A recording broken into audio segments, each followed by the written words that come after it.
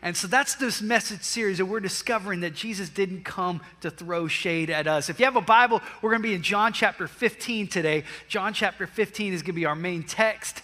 And just before we get into it, I saw on the news this week, I don't know if you guys had seen this article, the University of North Carolina, Chapel Hill, the Tar Heels, they did a study where they asked 511 American Christians a series of questions about 9 different categories, such as age, gender, attractiveness, race, perceived wealth, intelligence, happiness, lovingness, and powerfulness. And they asked them through a series of pictures to show them what they felt like God looked like. So God looked like based on their preferences is kind of this study. Now, just go with me here for a second, because as a Bible-believing Christian, for someone to interview me to see what God looks like, I don't have to speculate based on my preferences. I can just go to God's word and I can just read what God's word tells me God is like, because he reveals who he is in his word. And specifically what he looks like Jesus. Jesus Christ is God's Son sent into the world, God with skin on, God incarnate. God became a man, lived and died, rose from the dead, and now seats at the right hand of God the Father in victory, giving me his Holy Spirit so that I can live a victorious life. I don't need to speculate or wonder who God is. I know God because I know his word, and I want to encounter him. And I want to encourage you, don't fall prey to this idea that God is who you think he is. He's not who you think he is or what you think that he looks like. He is who he says he is. He's the creator. He is the almighty one. He is the infinite God. He is the everlasting God. There is no beginning nor end. He is eternal from the beginning to the end. He is the Alpha and the Omega, the first and the last, the firstborn over all creation. God Almighty is the one true God. He is the creator of the ends of the earth and the infinite spans of the universe. Our God is powerful.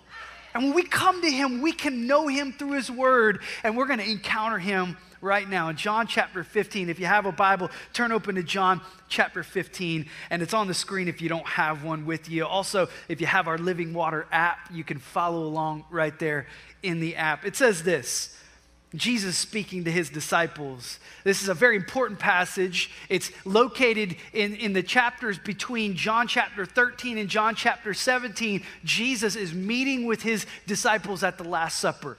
And he's going in detail about his kingdom and the way that he operates and the way that God loves us. And he says this in John chapter 15, right there nestled in the middle of this passage. He says, "My command is this, love each other as I have loved you. Greater love has no one than this, that he lay down his life for his friends. You are my friends if you do what I command. I no longer call you servants, because a servant does not know his master's business. Instead, I've called you friends. For everything I learned from my Father, I have made known to you." I've called you friends. Is that an amazing idea? Listen, Jesus, when he came in the world, he didn't come so that he could throw shade at us, okay? He didn't come wearing some shades, acting too cool for school. Man, he didn't come in saying, okay, look, I'm Jesus, okay? And y'all are these servants over here. I'm gonna be watching you. I want you to do what's right. Stay in school. Don't do drugs. Listen, Jesus, he didn't come to throw shade. Listen, he came to look at us face to face as a man meets with his friends. So God came face to face with humanity, and he said, I have called you friends. I've entitled today's message, Leaning into Friendship. Leaning into Friendship. Let's pray. Heavenly Father, I thank you for your word. God, your word is truth. God, we can base our lives on the truth that you share with us. Father, the next few moments, God, would you touch my words with your Holy Spirit? Would you do something powerful in each of our lives so that we leave changed because we met with God? and we've encountered your presence. God, lead us into truth over these next few moments. In Jesus' mighty name, amen. Amen. Leaning into friendship. Love is the central idea to understand when you're talking about meeting or knowing God in a personal way. Jesus, he starts out this passage about friendship. He starts talking about love. He said, listen, I want you to love others as I've loved you. Greater love is no one than this, that he laid down his life for his friends. He says, you love me if you do what I command. This idea of love is central to understanding who God is. We're not talking about this earthly kind of love. We're not talking an erotic kind of love or even a brotherly love. We're talking about an almighty God loving his creation unconditionally, with no boundaries to his love. His love is unending. It is magnificently powerful so that it overcomes every obstacle that you and I could ever face or even anything that we could ever do.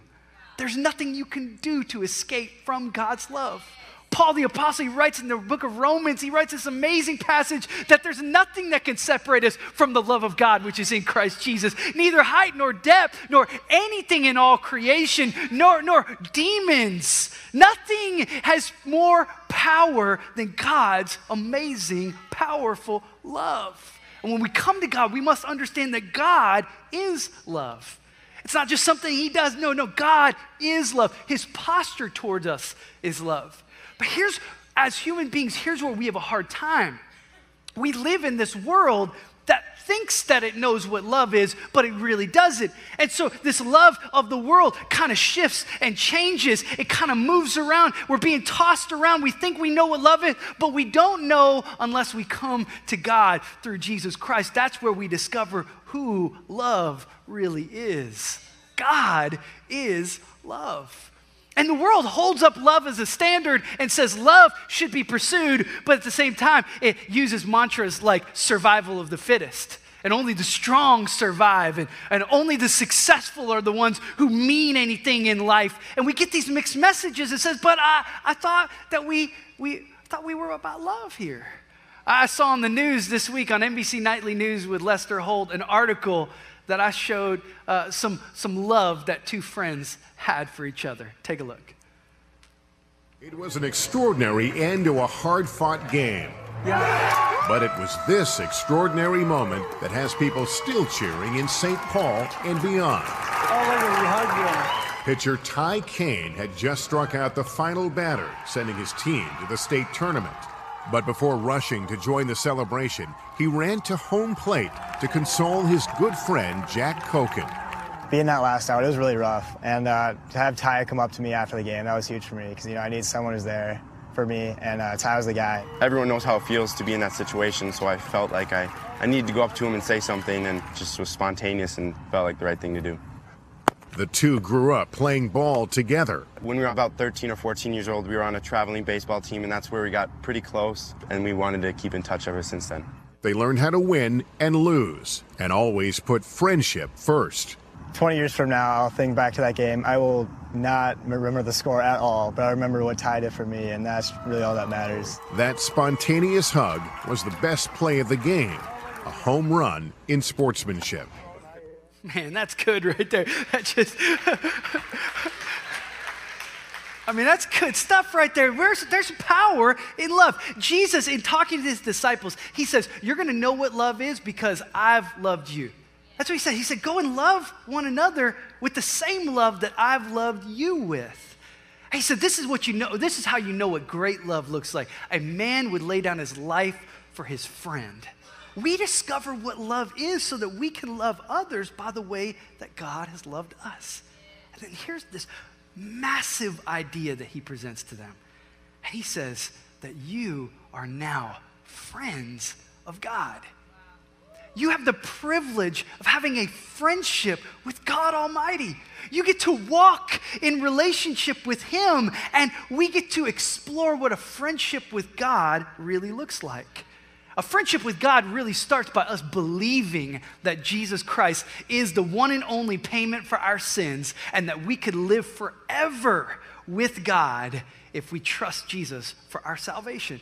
It begins with believing.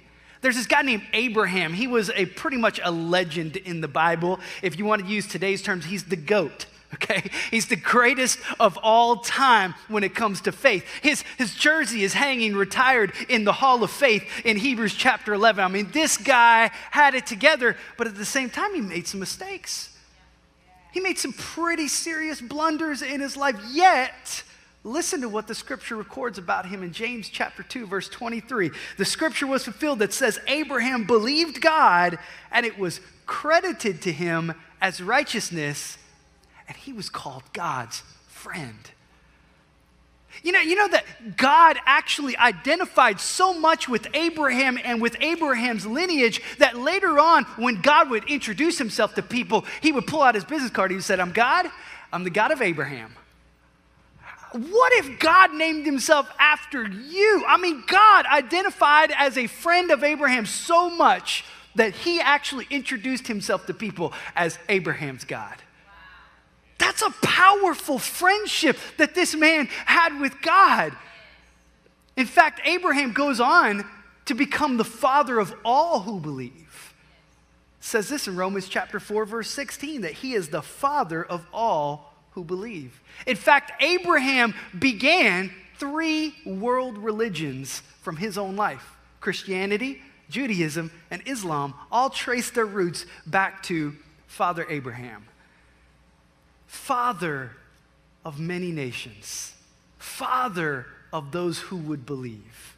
I think on Father's Day, it's really important to understand to become a father, not just to produce children into this world, but to produce mighty men and women of God, full of faith, who know Jesus Christ intimately, and they are following him with all of their hearts. I think that's a great task for a father to take on and follow in the footsteps of Abraham, our father of faith, and say, man, he got it right. I'm going to get it right. I'm going to pursue a lifestyle in my own life where those who come after me are influenced to believe. Those who come after me are influenced to believe that God is enough and that my friendship with God, my relationship with God translates on down to generations that follow. A friendship with God. You know what kind of friendship God wants you? It kind of reminds me of that song that Bill Withers wrote in 1972 that became worldwide famous called Lean on Me. When you're not strong, I'll be your friend. I'll help you carry on. For it won't be long till I'm gonna need somebody to lean on. Come on, man. Better just call on your brother. Bill Withers wrote that song in 1972. He had moved to Los Angeles from West Virginia and become very homesick for his local community that he had in his small town. And he wrote that song because he longed for that kind of friendship that he wasn't finding in Los Angeles. Listen, there's a homesickness in our hearts that each of us cry out, Abba, Father. We cry out to God, saying, God, I know that there's a relationship that I can have with you that transcends everything that I'm going through in my life. It is the anchor through every storm. It is the rock that way I could build my whole life on. This friendship with God is something that's vitally important for us if we're going to fulfill God's plan for our life. But any friendship, any relationship, there's one key component, is a friendship with God requires time. It takes time. Man, I've got to put time into anything that's worthwhile. If I want to have a good friendship, I got to have time invested in it. I spent some time back in the year 2000 as a short-term missionary to the island nation of Barbados. And while I was there, I had really developed a greater understanding of really spending quality time with people. If you've ever been to an island country, they go on island time or Barbados time, and they don't really show up on time to anything. So if somebody invites you over for dinner, hey, we're going to have dinner tonight at my house. What time? Hey, 5 p.m. And they're not going to serve dinner until 7 p.m. because that's when everybody's going to arrive because they're on island time. And the whole idea is, listen, we're on an island. You can't go anywhere. Why are you in such a hurry, bro? Slow down, take it easy. Don't worry, be happy. And I broke free from this captivity that I had to a schedule at the time and really understood what it meant to just be in a deep relationship with some friends. Man, you get together and we're gonna make a whole evening of just spending time together, playing dominoes, hanging out, man, not in any hurry at all. That's the kind of relationship that God wants with you. He wants an unhurried, take some time kind of relationship with you. And it's difficult with the hustle and bustle of life, and it's taken us so many different ways, and we've got all this information and social media and all this kind of things. Let me encourage you, before you go digital in the morning, go biblical. Before you open up that phone and go digital, go biblical, man. Get in God's word. Spend some time with your best friend because he sticks closer than a brother. But see, friendship with God won't be available if you're not available. If you don't make yourself available to God, God won't make himself available to you. Because it's really all about how much of God you want in your life. He'll fill up every place that you give him. He'll fill up every moment that you give him. I read, as I was studying for this message, I read that in 1977, President Jimmy Carter went on a tour where he actually went and spent the night in an average American's home. He would just call up somebody, or his office would call up somebody. They would make arrangements, and President Jimmy Carter would come and spend the night in this person's home. I read about this one woman named Kay Thompson and her husband who were raising 8 children, and they had an opportunity to have the president in their home. Even so much so that they installed a red special phone for the president because they didn't have all the technology we have nowadays. And so they had this old school like phone that you'd pick up a handset from a corded, curly little thing. Some of y'all don't even know what that is. President Jimmy Carter came and he wrote a note for the daughter who was going to go to school the next day, who was going to be late. And he said, please excuse her because she had a guest in her home. That would be something you'd frame, right? I mean, you'd frame the president wrote you a note. I think that's an interesting illustration because that's what God does with us. God comes and makes his home in our hearts. He comes and lives inside of us. The Bible says that he doesn't live in a temple made by human hands. Don't mind all the beautifulness of this building. It is not where God dwells. God dwells inside each of us as believers in Jesus Christ. He comes and he makes his home in us. John chapter 14, in the same portion of scripture, John 13 through 17, at the Last Supper here, Jesus says this in John 14:23. If anyone loves me, he will obey my teaching. My Father will love him, and we will come to him and make our home with him. You know what would happen if you had the president come and stay at your house? Don't mind politics nowadays. I'm not talking about any specific politician. Please don't misunderstand this analogy.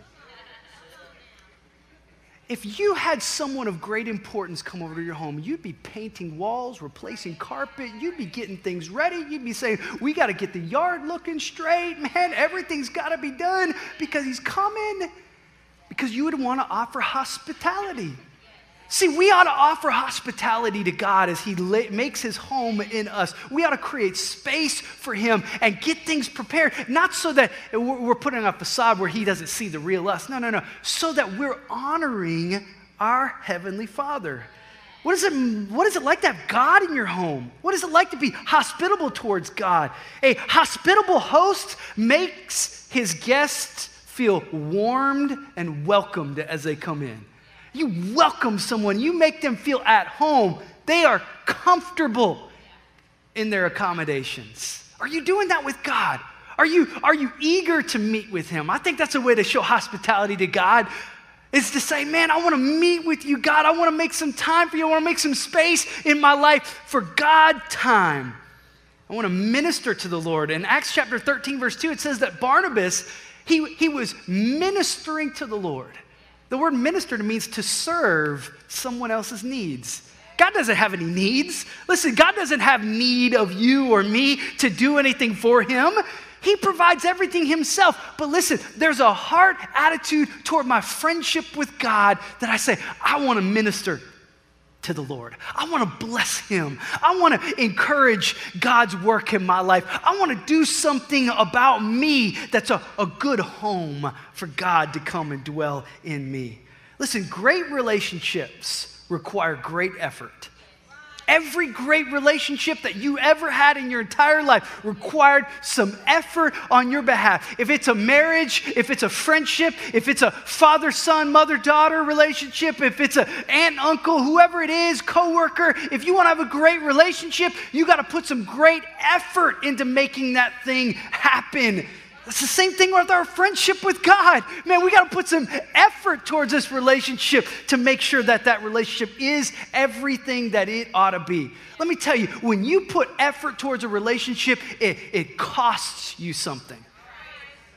And you know what the costing of a relationship does for me? It's good for me. It gets my heart into a place where now I'm moving in the direction where I'm more invested in that friendship. I'm more invested in that relationship. I'm more invested in that area. And so now it's more important to me because I've put something into it. Man, when it costs you something, it means more to you. And listen, that's exactly what we ought to do in our relationship with God. We ought to, what I call, sacrifice. Write this down if you're taking notes. Sacrifice strengthens relationships. Sacrifice. I'm giving something up to benefit someone else. You know, fasting and prayer is a way for us to get deeper in a friendship with God. Fasting simply means that I'm not eating food so that I can spend time with God. Man, you know what happens when you begin to fast? Man, you get empty. You feel like, wow, I am empty. I'm low on energy and I need some food. But you know what that does is it creates a spiritual hunger. It creates this place inside of you that although you're empty, you feel so full. It's this amazing oxymoron of a situation where you feel so empty, but you feel so full of God and his presence and his word as you're feasting at the table of the Lord, eating from his word and finding all of your sustenance in him. It's an amazing practice. Sacrifice, it might involve your time and you get involved in some work that the church is doing and you serve on one of our serving teams and your heart gets closer to God. You join a group and you take some time and you fellowship with other believers. You make friendships. You encourage one another in the Lord. And all of a sudden, you're growing closer to God. You bring your tithes and offerings to the Lord. You're sacrificing of your finances so that you can further God's kingdom. Jesus said it like this in Matthew chapter 6, verse 21. He says, where your treasure is, there your heart will be. See, when we put our treasure in God's work, when we sacrifice, we get closer to God's heart. Our heart gets involved in God's work. And then we start caring about the church more. We start caring about the mission and what we're up to here. We start wanting to get more involved. If you feel like you're disconnected, let me tell you, get connected. Start sacrificing. Get closer to Jesus. And I'm telling you, this friendship will begin to develop. And let me tell you, this sacrifice, this friendship goes both ways. I've heard it said, I can shovel it out, but God's got a bigger shovel. Come on, somebody. Man, when you give to God, he gives back to you in a great measure. It's amazing what God does in our lives. You know, as a kid, I had some friends who did a lot for me, and I was really grateful for their impact in my life. I remember one kid growing up in South Georgia, it get really hot. You know, you guys in Chicagoland are making a big deal about how hot it is this weekend. Listen, this is every day in Georgia, okay? I mean, this is it. This is life. You turn on the air conditioner and you either go inside or you go sit in a pool. And man, this kid that I had a friend with as a child, he had a pool. And let me tell you, friends with a pool are cool. Man, you spend time with that dude. You're like, bro, you were my friend, and you got a pool. We'd play all summer long with friends with pools, man. Because you got to spend some time with them. You got to say, man, I care about this friendship. As adults, we got other friends that maybe a friend with a truck, right? man, you got a friend with a truck, you better maintain that friendship right there. Because you're going to need a truck someday. You're going to call them up and be like, hey, bro, you want to help me move this thing? Hey, you want to take me? Friends with trucks don't let people know they have trucks. You know, they're like, Pastor, start talking about trucks right now. Because they know, man, friends with trucks are cool, man. Let me tell you, God's got better things than just pools and trucks for you.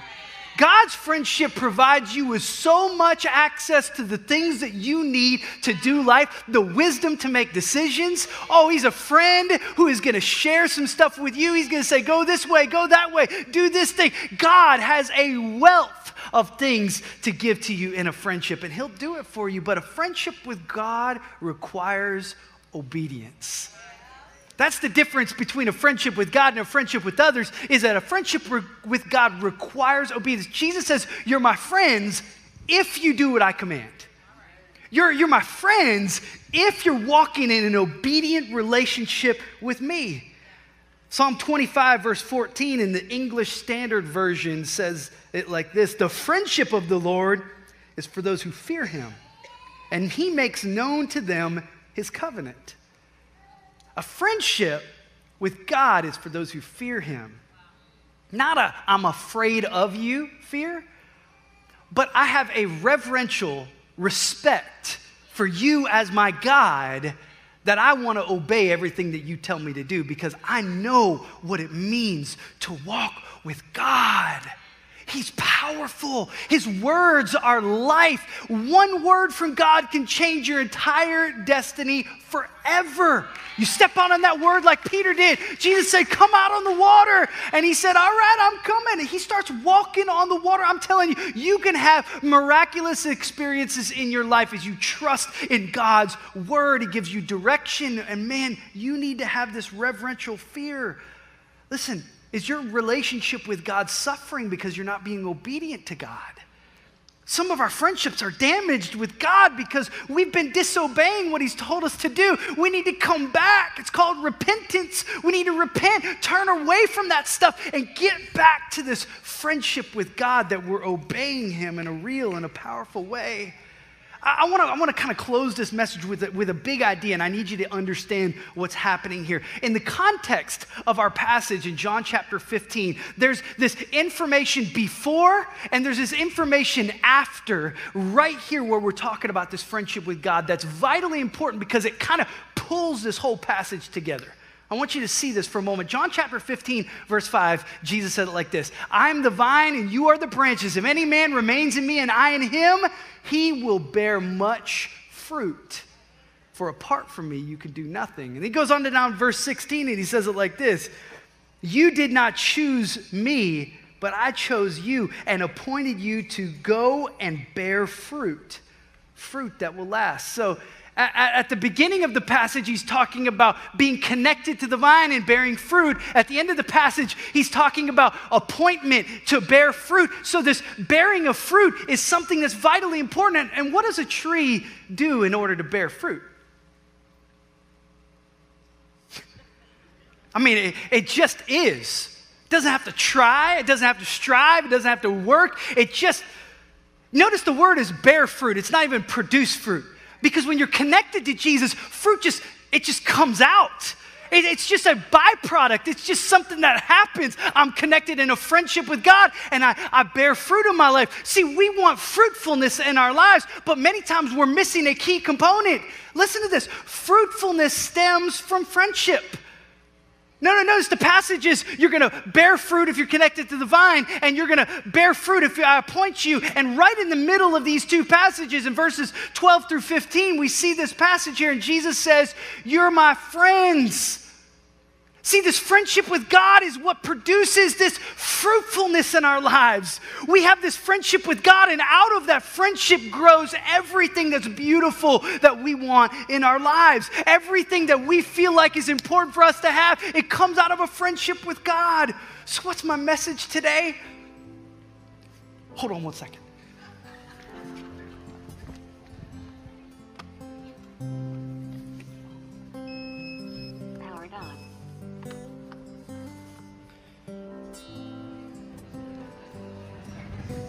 You know what this is right here? It's a hoverboard. I've been practicing all week so I don't fall off in front of y'all. You know what this does right here? It takes me places faster with less effort.